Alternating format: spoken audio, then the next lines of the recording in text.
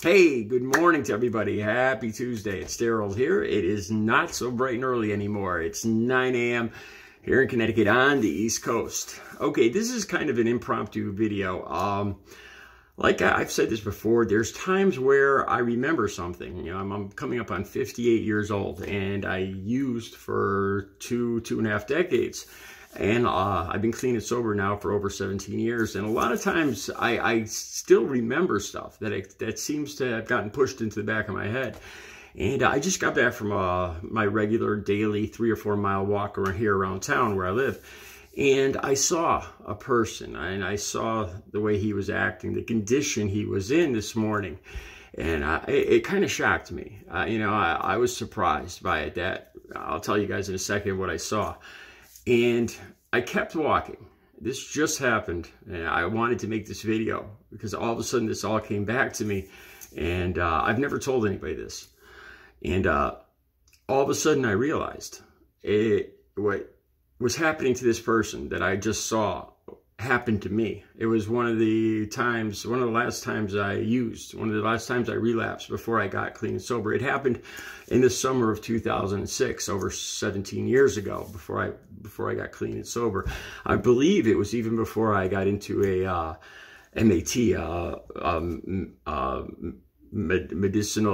medically assisted treatment program, or methadone program. And I want to tell you about that because I've never told anybody about this, and it's bizarre. But once I saw this person this morning, I see how that was me. All right, let me be more specific here and fill you in. I got to kind of watch what I say, you know, the specifics. I don't want to come across like I'm glamorizing or, you know, nostalgically remembering anything. The point of this video is recovery is possible. And not only that, but how close, how lucky I was that I made it into recovery. You know, you only get lucky so many times before your luck runs out. And my luck was pretty close to running out. All right, so this morning, as I was walking, I'm pretty sure I saw this person before. It's a younger guy. And I did a video talking about this person nodding out. And he was just about 2 months ago, I think it was the same person I saw standing in a parking lot, just bent over from the waist down, bent over, standing in a completely empty parking lot at like 6 a.m. in the morning. You know, I thought he was picking something up at first, and then he was just, and I realized, you know, he was nodding out. He was under the influence, and you know, I was amazed that this person could keep their balance. And after a couple of minutes, he stood up, you know, and he started walking again, and it would happen again. So this morning, I think it was, I'm not sure if it was the same person, but I was walking down the street, and across on the other side of the street, I see somebody stopped.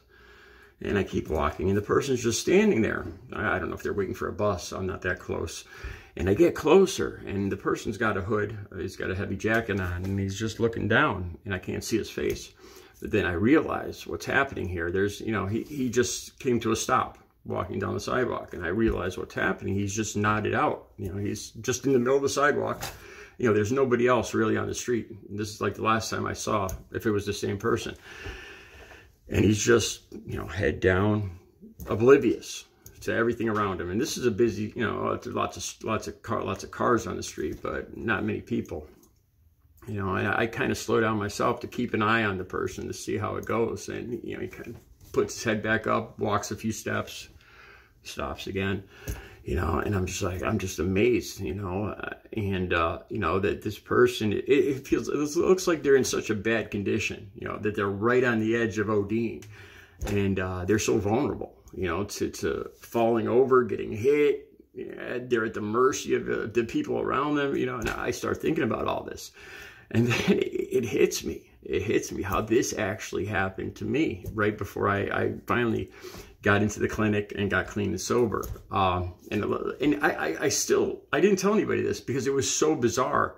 I couldn't even understand how it happened myself. So I never even told anybody else about this. So you guys are the first ones hearing about this.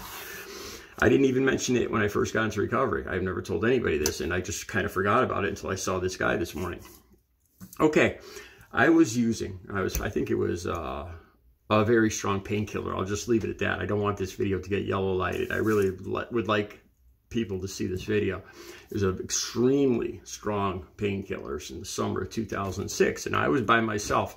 And I kind of had a routine then. I would go, I'd actually go swimming, which is insane in itself, in a lake, you know, with this kind of buzz. And this was in the morning, and I went for a walk. I'd go for a walk sometimes, and it was a long road that would come down behind a dam. It was probably about 1.5 miles, 2 mile long road that would go around behind a dam and then down just a long downhill stretch, kind of mostly straight, a little winding. And I'd park my car about halfway on it, and I'd go for a walk, you know, all buzzed. And I would do that some mornings, and then I would go home, and I think I'd get some McDonald's on the way home or something. You know, I had somewhat of a routine back when I was using. So one morning, like I said, I'd usually walk back down to my car and get in my car and then go to McDonald's at 10 a.m. every morning. And this particular morning, all of a sudden, I felt like I was falling over, like I was stumbling. And I stop and I look around, and I had walked probably about 3/4 of a mile past my car. I couldn't even see my car. I had walked well past it, and I looked at my watch, and this is the freaky part. I had lost 40 minutes of my morning. It was like 10:40 a.m.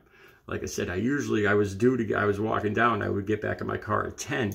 So for 40 minutes, I walked past my car, and just, I don't know. To this day, I still don't know. And I couldn't believe this. You know, I was like, how could this happen? Like I said, all of a sudden, about 10:40, I felt like I was stumbling, and that's what kind of brought me back to. And I stumbled around, and I looked at, you know, like I said, I was way past my car. And I was like, how could this be? How could I, you know, I could see people nodding out when they're sitting down, but I was walking. I was actually walking, you know, not just standing still, but walking.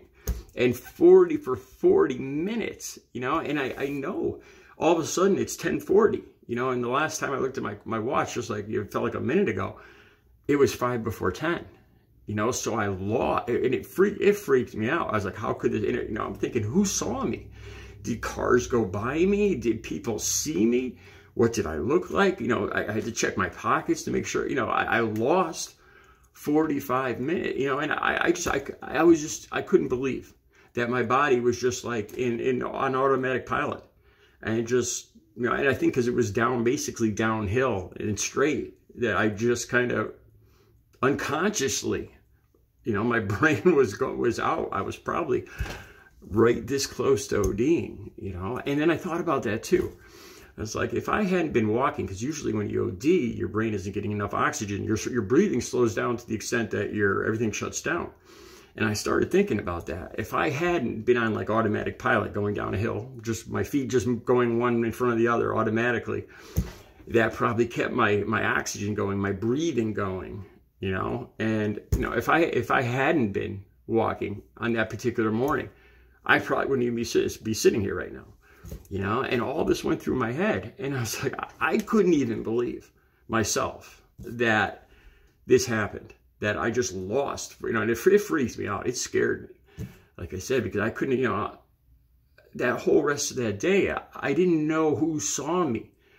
You know, I got a feeling like people were looking at me, like people had seen me. People, I don't know what went on all around me for 45 minutes. You know, and it seriously freaked me out. And then add to that the fact that if I hadn't been in motion, I might not have even kept breathing. You know, and this is one of the things it scared me. It took a lot to scare me at that point. You know, because I was at the point where I didn't think I'd ever get clean or sober, and I was almost just hoping it would be all over. And this scared me.